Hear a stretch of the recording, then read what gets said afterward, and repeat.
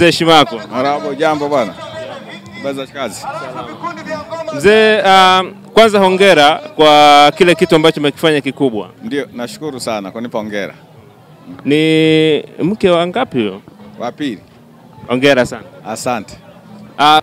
Wakati unakwenda kufanya maamuzi haya, vitu gani ulizingatia? Kwanza nilizingatia vitu vingi. Hali ya maisha yangu, hali ya maisha ya familia, yote ni hali ya uchumi, yote nikaona kwamba niruhusu kutekeleza jambo hilo tekeleza. Wengi wanazungumza tofauti wakisema kwamba labda mzee amekosea sana umri wake, labda na mke aliyemuoa pengine viendani. Wewe umelipokeaje hilo? Mimi nawashangaa wao, nanishangaa mimi nawashangaa wao, kwa sababu sidhani kama katika dunia hii ya leo au hata dunia zilizopita kuna uhusiano kati ya mapenzi na umri. Sidhani kama kuna uhusiano huo. Kuna kitu ambacho kinazungumzwa sana mitandaoni kwamba mzee Kapuya labda ametumia hiyo kama vile kutafuta kiki. Wewe unazungumziaje? Kiki ya kunipeleka wapi? Kwamba labda pengine mzee Kapuya alikuwa amepotea kipindi hiki tunaelekea labda kipindi cha uchaguzi 2020, labda ndo ameibukia huko. Hapana, sio hivyo, kwa sababu ngoja nikwambie, masuala ya kurudi katika siasa ni masuala ambayo yana vigezo vyake. Lakini vile vile kama ukizingatia miongozo ya ndani ya Chama cha Mapinduzi, si rahisi sasa hivi kwanza kusema nitafute milango mingine, hasa katika mazingira ya sasa. Kwa hiyo kama nitaamua kurudi katika siasa, ni swala ambazo kwanza lazima nizungumze na chama changu, nione mwelekeo wao ukoje. Kwa hiyo hili halikufanywa kwa sababu kutafuta kiki, hapana, na kuhakikishia kabisa lilifanywa kutokana na hali halisi ya mapenzi kati ya mimi na yule binti basi. Okay. Tofauti yenu kiumri ikoje? Yeye ana miaka 25, 26, mimi na miaka 70. Yeah. Okay, sawa. Tutegemee mke mwingine baada ya huyu kama maana dini inaruhusu ama? Hapana, mimi sikuoa tu kwa sababu dini inaruhusu, hapana. Nimeoa kwa sababu ya hali halisi ninayokuambia, kama nimezingatia hali ya maisha, hali ya jamii na hali yangu mwenyewe. Kwa sio kwa sababu dini inaruhusu tu, hapana. Ila dini imenisaidia kuonyesha kwamba ni kitu ambacho si kitu ambacho kinakataliwa, hapana. Huyu alikuwepo muda mrefu, umeamua kukamilisha au ni mpya? Hapana, tumekuwa naye muda mrefu. Miaka karibu 6-7.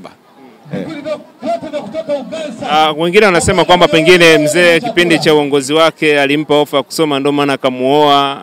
Hilo unasemaje? Unaweza kutuambia vizuri? Ngoja nikwambie, huyu msichana sikumfahamu kabisa, wala familia yake sikuifahamu kabisa.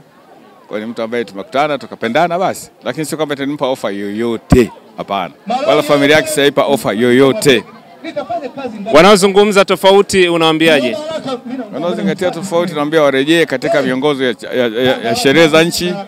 Mimi sijatafuta mtoto ambaye yuko shule, sijamtoa shule, sijachukua mchumba wa mtu, sijachukua mke wa mtu.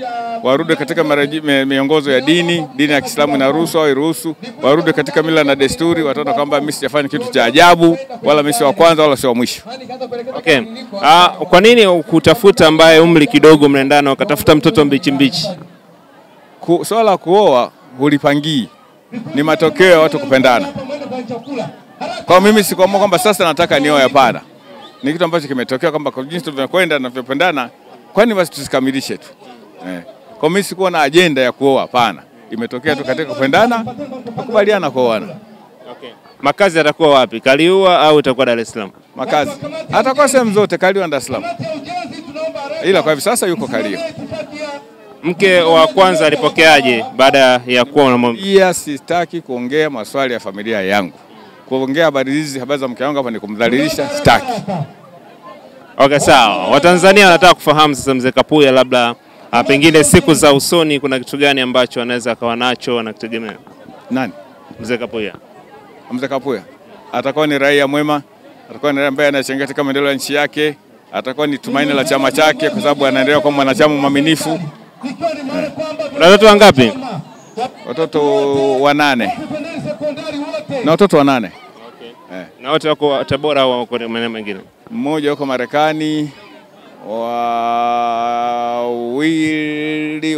wengine wako Dar es Salaam, mmoja ameolewa Kahama, mwingine bado anasoma kwa Dodoma. Jumla 8. Mtoto kwanza ana umri gani? Mtoto wa kwanza alizaliwa mwaka 71.